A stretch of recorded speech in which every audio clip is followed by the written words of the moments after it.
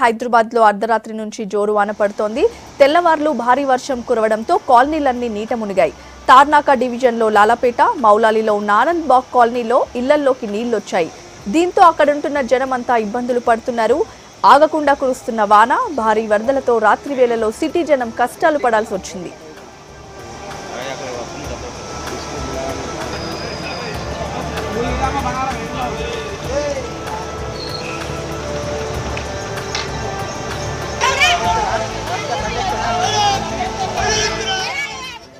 సికింద్రాబాద్, ఖైరతాబాద్, పంజాగుట్ట, అమీర్పేట్, ఎర్రగడ్డ, Banjara hills, Jubilee hills ఏరియాల్లో లోతట్టు ప్రాంతాలు జలమయమయ్యాయి. మేడ్చల్ జిల్లా మల్కాజ్గిరిలో పలు కాలనీల్లోకి భారీగా వరద నీరు చేరింది.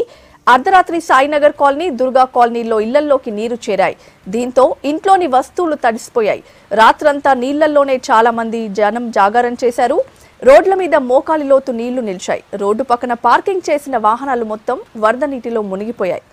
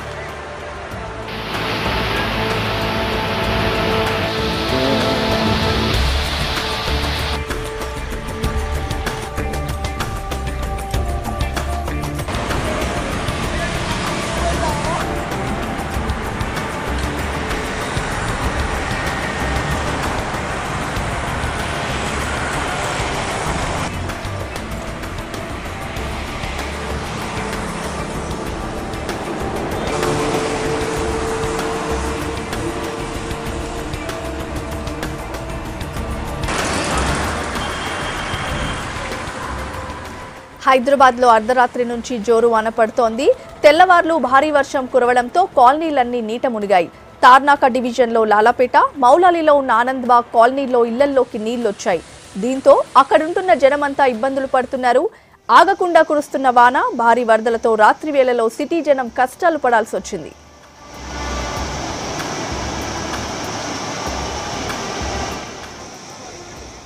సిటీలో వర్షం, వరద ప్రభావం, వెదర్ రిపోర్ట్ మీద మరింత సమాచారం అందించేందుకు బ్యూరో చీఫ్ భరత్ లైవ్ లో సిద్ధంగా ఉన్నారు. భరత్, వెదర్ ఫోర్కాస్ట్ ఎలా ఉంది? వాతావరణ అధికారులు ఏమంటున్నారు? స్వాతి, ఒకసారి మనం ఇప్పుడు లైవ్ శాటిలైట్ పిక్చర్ కనుక చూస్తే ఎక్కడెక్కడ రాష్ట్రంలో వర్షం పడుతుందన్న విషయం చూస్తే కనుక మనం చూడొచ్చు. తెలంగాణ మొత్తం కూడా మన క్లౌడ్స్ కనబడుతున్నాయి. అంటే మబ్బులతో కూడిన వాతావరణం మనకు తెలంగాణ అంతటా కూడా కనిపిస్తుంది. సో ఈ ఎఫెక్ట్ రాష్ట్రం అంతటా కూడా ఉండే అవకాశం ఉంది. దాదాపు వారం రోజుల పాటు డ్రై స్పెల్ ఉంది. అంటే వారం రోజుల పాటు వర్షాలు పడలేదు. ఎండ కూడా దాదాపు 38 డిగ్రీస్ టెంపరేచర్ వరకు వెళ్ళింది.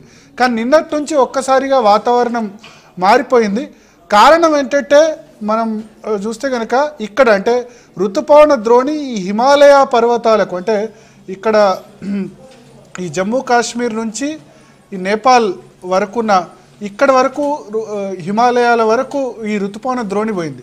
ఎప్పుడెప్పుడైతే ఈ హిమాలయాలకు ఋతుపవన ద్రోణి పోతుందో అప్పుడు తెలంగాణ, ఆంధ్రప్రదేశ్ ఇటువంటి చోట్ల పెద్దగా వర్షాలు పడవు, డ్రై వెదర్ ఉంటుంది. కేవలం హిమాలయ ప్రాంతాల్లో మాత్రమే, అంటే నార్త్ ఈస్ట్ స్టేట్స్ కానీ ఇటువంటి చోట్ల మాత్రమే వర్షం పడుతుంది. అయితే నిన్న హిమాలయ ప్రాంతాల్లో నిన్నటి వరకు ఉన్న ఋతుపవన ద్రోణి కిందికి వచ్చింది.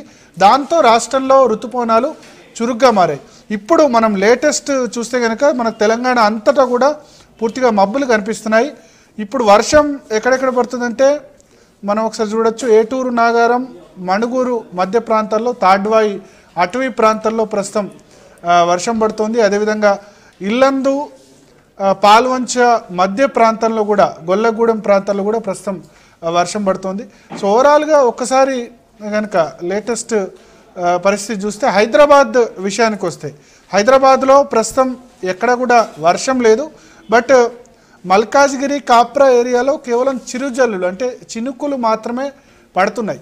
కానీ ఇదే పరిస్థితి కంటిన్యూ అవుతుందని చెప్పలేం. ఎందుకంటే మనం చూసాం నిన్న రాత్రి నుంచి దాదాపు హైదరాబాద్లో 9 సెంటీమీటర్ల వర్షపాతం యావరేజ్గా నమోదైంది. బేగంపేటలోని ఐఎండి వాతావరణ కేంద్రంలో 9 సెంటీమీటర్ల వర్షపాతం నమోదైంది. ప్రస్తుతం ఈ ప్రాంతంలో అంటే వరంగల్, మహబూబాబాద్, భూపాలపల్లి జిల్లాలో ప్రస్తుతం వర్షాలు పడుతున్నాయి. కొంత చినుకులు, ఒక తేలికపాటి నుంచి ఓ మోస్తరు వర్షాలు ఇక్కడ పడుతున్నాయి.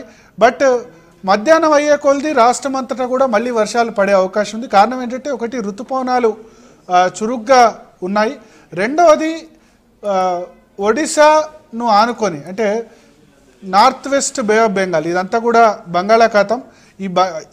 ఈ బంగాళాఖాతంలో north west bay of Bengal అంటే మనం చూసుకుంటే కనుక వాయువ్య బంగాళాఖాతంలో అంటే ఇక్కడ ఒక ఉపరితల ఆవర్తనం ఉంది. ఈ ఉపరితల ఆవర్తనం 3.1 కిలోమీటర్ల ఎత్తు వరకు ఆవరించి ఉంది.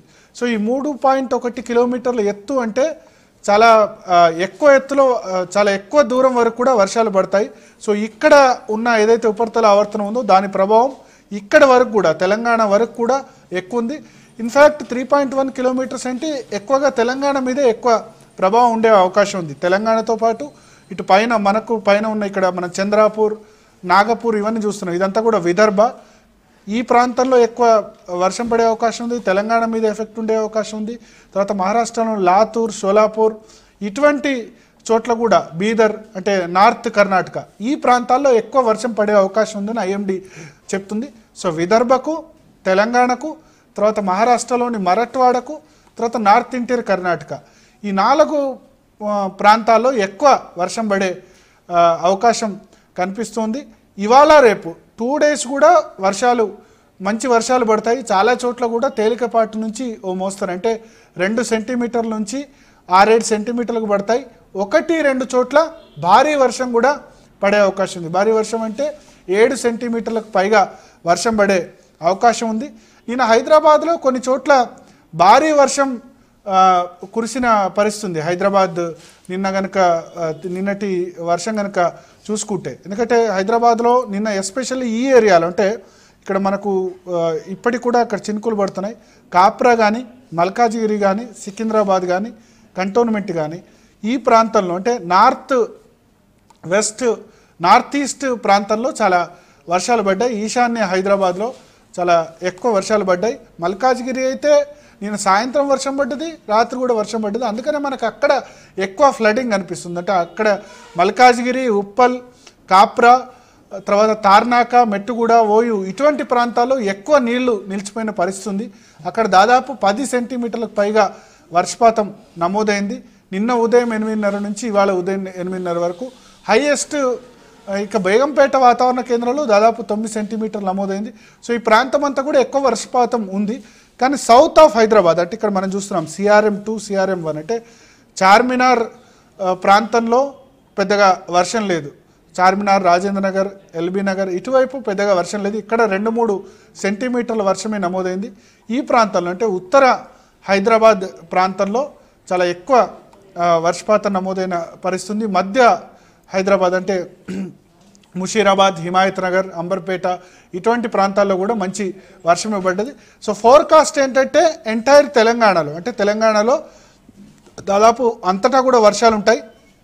నిన్న ఎక్కువ హైదరాబాద్లో వర్షం కురిసింది. హైదరాబాద్తో పాటు ఇంకా వేరే చోట కూడా మంచి వర్షాలే మనకు కనిపించాయి. కేవలం ఒక హైదరాబాదే కాదు, నిన్న వర్షం పడ్డ ప్లేసెస్ ఒకసారి చూసుకుంటే ఈ మ్యాప్ నిన్న ఉదయం 8:30 నుంచి ఇవాళ ఉదయం 8:30 వరకు వర్షం పడ్డ ప్రాంతాలు చూసుకుంటే ఈ మొత్తం జిల్లాలు కూడా ఈ మొత్తం ప్లేసెస్ కూడా వర్షం పడ్డది. అంటే మహబూబ్నగర్ జిల్లా, వికారాబాద్, సంగారెడ్డి, మెదక్, సిద్దిపేట, హైదరాబాద్లో కొంత మనం చూస్తున్నాం వైట్ ఎల్లో కలర్లో ఉంది. అంటే మొత్తం రాష్ట్రంలో చూసుకుంటే ఈ వైట్ ఎల్లో కలర్లో ఉంటే ఎక్కువ వర్షం పడ్డట్టు లెక్క. సో లాస్ట్ 24 అవర్స్లో హైదరాబాద్లోనే ఎక్కువ వర్షం పడ్డది. నిజానికి ఈ సీజన్లో రాష్ట్రంలో అత్యధిక వర్షపాతం నమోదైన జిల్లా హైదరాబాద్లో సర్ప్లస్ రెయిన్ఫాల్ నమోదైంది. హైదరాబాద్ జిల్లాలో దాదాపు పడాల్సిన వర్షం కంటే 20% ఎక్కువ వర్షం పడ్డది. మిగతా జిల్లాలో ఉత్తర తెలంగాణలో చాలా తక్కువ వర్షం పడ్డది. సో డెఫినెట్గా రైతులైతే కోరుకుంటున్నారు మంచి వర్షాలు పడాలి అని. ఎందుకంటే ఇప్పుడు హైదరాబాద్ కంటే ఎక్కువ వర్షం అవసరం ముఖ్యంగా రైతులకు, జిల్లాల్లో రైతులకు ఉంది. ఆదిలాబాద్, కరీంనగర్, నిజామాబాద్ ఇటువంటి చోట వర్షపాతం లోటు దాదాపు 25% కంటే ఎక్కువ ఉంది. అక్కడ కూడా ఈ 2 రోజుల్లో వర్షం పడితే కనుక డెఫినెట్గా రైతులకు మేలు జరుగుతుంది. Swathi. Right, thank you Bharat.